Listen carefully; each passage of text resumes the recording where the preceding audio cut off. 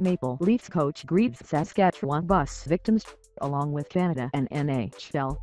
Toronto Maple Leafs coach Mike Babcock stood at the podium and fought back tears, the grief resonating across Canada and the NHL. A bus crash in his home province of Saskatchewan left 14 dead and 15 injured, 3 critically. A junior hockey team, the Humboldt Broncos, was headed to a playoff game Friday afternoon when a truck collided with its bus. Among the dead were the team's coach and captain. "It's got to rip the heart out of your chest," Babcock, who grew up in Saskatchewan, said at their Canada Centre. "We pray for those families and think about them. Horrific accident," added NHL Commissioner Garrett Bettman. The NHL mourns the passing of those who perished and offers strength and comfort to those injured while traveling to play and be part of a game they all love.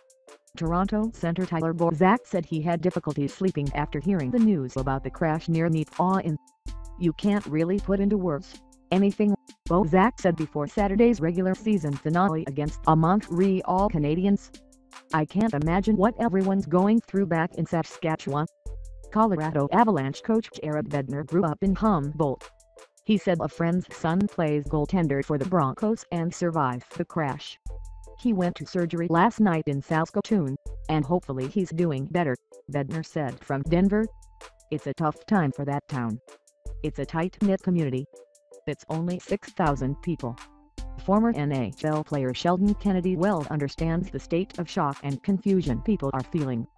Kennedy was involved in a crash in 1986 that killed 4 players when a bus carrying the Swift Current Broncos hit a patch of ice and crashed. "I think one thing that we underestimate with the impact of trauma and PTSD and going through things like this is the magnitude of the impact," he said. "That is what I can't stress enough." Patrick Marleau of the Toronto Maple Leafs was a boy in Saskatchewan when the Swift Current crash happened. "It's something you remember when you're that young," he said. "You see the players wearing the logo on their jersey for the players that were lost.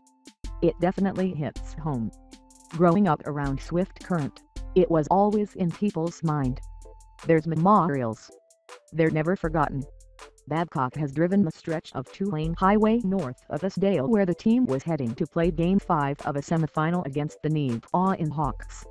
"I know that road pretty good," he said. "It didn't seem like a big spot. It's not mountains or anything like that, but accidents do happen." Marleau knows the hold the game has in his country, and how hockey is everything in Canada. "But in Saskatchewan, every community's fairly small," he said. "So everybody knows everybody and you try and look out for each other and take care of each other."